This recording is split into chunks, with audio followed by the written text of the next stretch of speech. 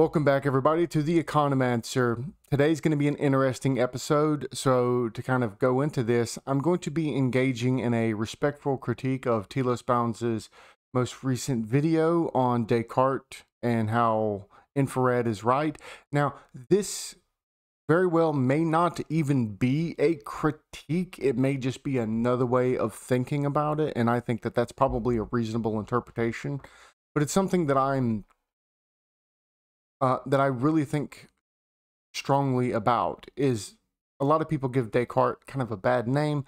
I actually think his work was really good, and it's important in the theory of the mind, especially from the stuff that I've done in neuroeconomics, as well as, you know, some of the work done by other great philosophers of the mind and theologians in more recent history.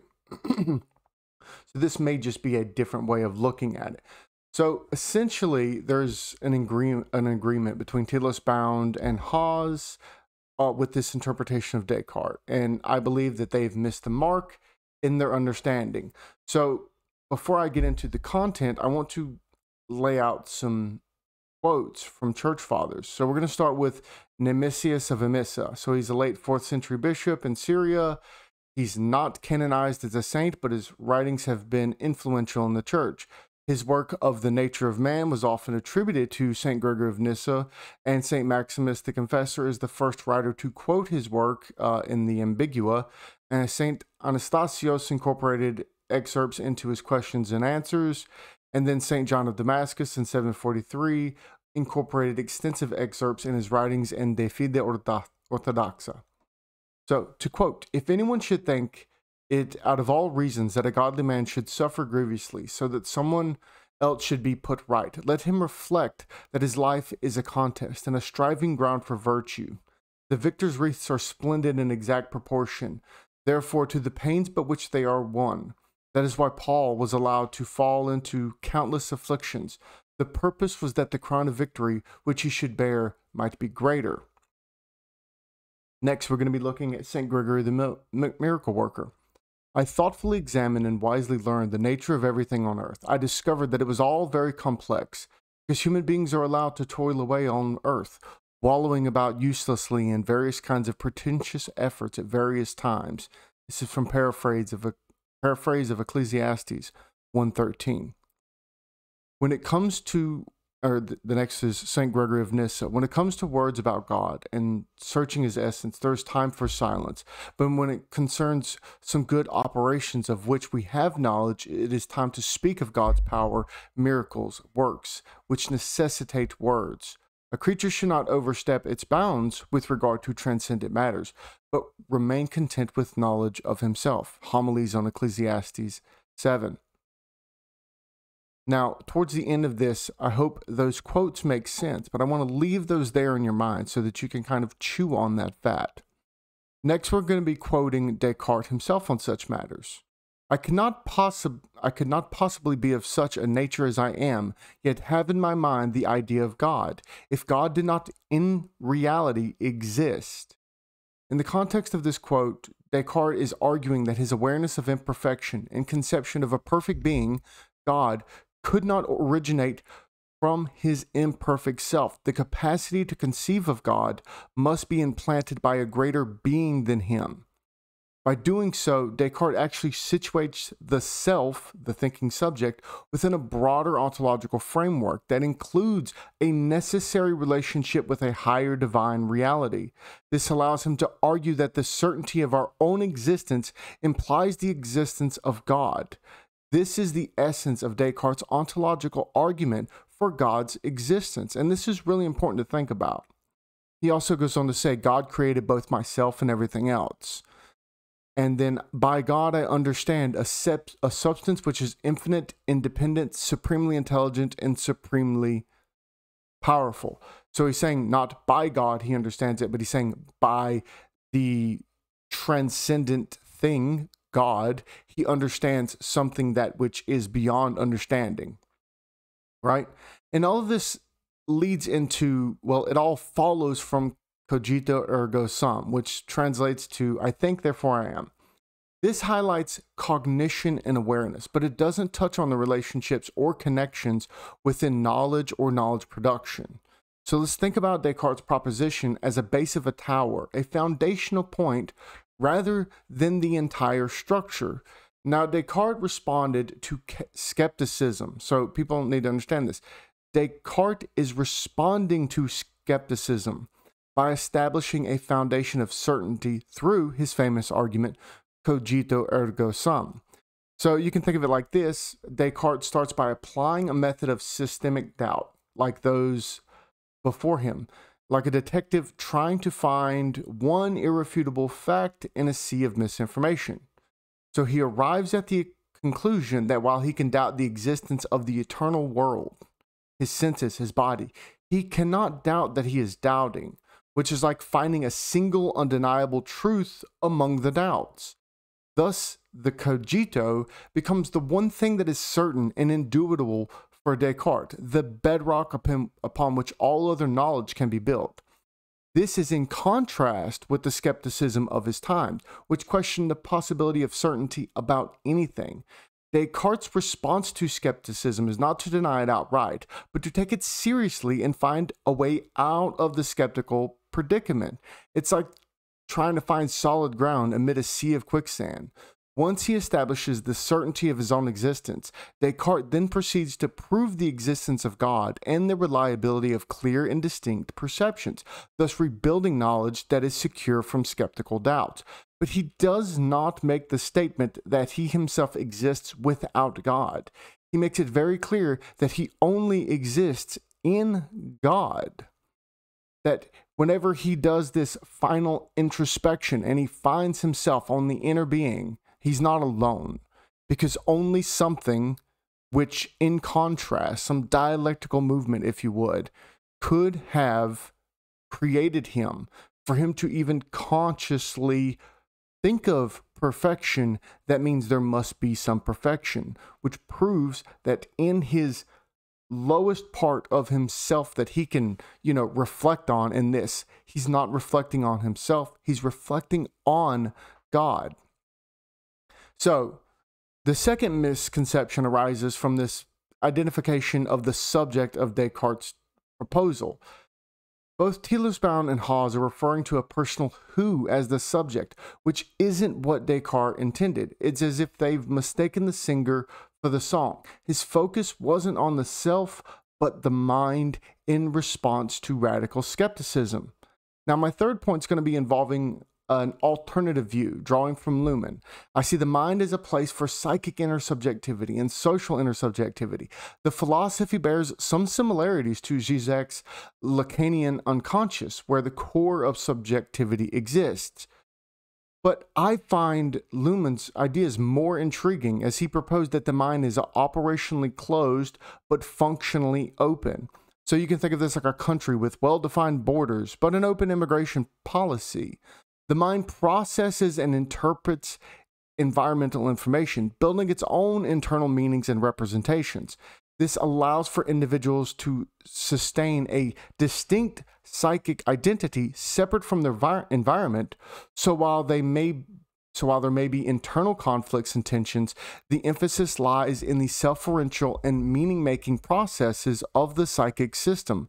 There isn't a struggle, rather an adaptation of these environmental informations by the psychic system. So you can think of this like The Matrix, again, looking at Jean Baudrillard, or The Matrix, the movie, actually. I'm not even worrying about Jean Baudrillard, because that's a whole nother fish to tackle. So the fundamental mistake in this belief is that everything is like socially constructed, and that our brains can be forcibly manipulated to accept a certain idea. But if we look at The Matrix, even when they download martial arts skills into Neo's brain, it doesn't reflect any change to his self. His central nervous system may adjust, but the essence of his self doesn't change. And that is what he is referencing, by he, I mean Descartes is referencing in his work. It's not the self, but the mind, but how we cognize. So now we're going into Zizek. So Zizek's notion of negativity is intrinsically linked to his adoption of Hegelian dialectics and Lacanian psychoanalysis. For Zizek, negativity is a structural and inevitable aspect of reality and subjectivity. So this is a reflection of internal conflict, contradiction, and division. The negative is what drives dialectical movement and transformation. For Zizek, the negative is the disruptive force that allows movement and transformation. For Zizek, this disruptive force allows for the emergence of the new. So in psychoanalytic terms, this negativity can be perceived as the discord between the conscious and the unconscious mind, the struggle between our perceived reality and our repressed desires and fears. Now, Telosbound works off of this, but he does an amazing job in turning this into something more. So Telosbound posits that sin is the negativity that enters the perfect creation through Adam and Eve's disobedience, and this causes a rift between the self and the other, God. It represents the fall from grace, a deviation from the divine plan, and the disruption of harmonious relations. However, it's important to clarify that this concept of negativity differs significantly from Zizek's conception. In Telosbound's perspective, negativity is not inherent to the structure of reality or consciousness, but is contingent upon sin and even or state of being that disrupts the perfect harmony of creation. So this negativity is not what drives transformation, but what hinders unity and wholeness, a rupture that needs healing. So, giving the Luhmannian perspective, we have some differences. First, we have the recognition of negativity from the system. When sin introduces negativity into the system, the relationship between God and humanity, it acts as a form of environmental information or disturbance. So, if you watch my video on Ashby on stability, the system recognizes this disturbance and processes it through self-referential operations. And again, we're not talking about the self-referential operations of the self. We're talking about the cognizing operations of the self. Just like I was talking about earlier from some of the church fathers, there's a reflection on the mind when it comes to understanding. This is what's going on. So the response to the negativity, right? So the system has to respond to this increased complexity or what have you. So the system then initiates operations that counteract the effects of this disturbance. So it's going to strive to reestablish a balance or to adapt to the new conditions. This could involve turning away from sin or seeking redemption. This is the negation of negativity, the second negation, right? And so this would be recoil in Hegelian terms, but in this one, we're not necessarily going for this synthesis here, but we have transformation. Finally, the system reaches a new state of equilibrium or adaptation. This is not a return to the original state before the disturbance, but rather a transformed state that incorporates the experiences and effects of the disturbance. It represents a new level of complexity and understanding, a synthesis that transcends and includes the original state and its negation through something like structural coupling or something along those lines.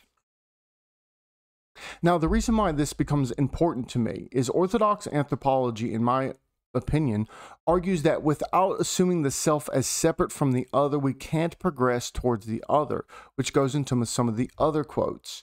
Because when we're thinking of the self, we have to think that there's like the deep self, which is beyond cognizing, which is beyond what we can possibly think of. And so to put this in like economics terms,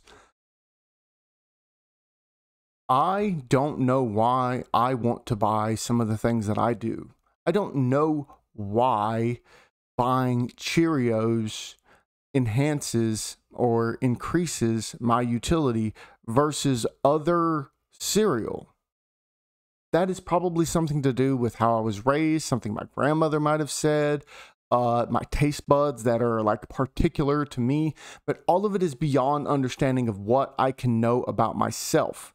But I also have myself in that I can cognize and understand what's going on. And when I can cognize, I have to try to redirect that deep self, that deep me. So, in this idea, for Orthodox anthropology, the self and the other are like two sides of a coin. The self is the individual being, their identity and consciousness, while the other represents those beyond our individual selves. So this view emphasizes that one cannot genuinely move toward the other unless one assumes the self is distinct from the other. It's like relationships between two countries. They must recognize each other as distinct entities before they can engage in diplomatic negotiations. But the separation of existence doesn't indicate isolation. On the contrary, it forms the basis for the genuine interactions and relationship building. If we perceive ourselves as completely integrated with the other, we risk overlooking our uniqueness and that of the other. It's like mixing two colors together to create a new one. While the new color may be beautiful, we lose the individual colors that created it. Before the fall, there was distinctions, and with the eschaton, there will still be distinctions, but the distinctions may become blurred by our interpenetration or structural coupling, as Luhmann would put it. But we are still distinct entities. Before the fall, there existed a state of optimal communication and consensus.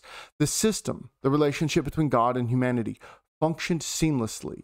Sin disrupted this perfect communion and introduced complexities to which the system has had to adapt. It disrupted the self-referential communication processes between God and humanity, leading to the negativity we experience today.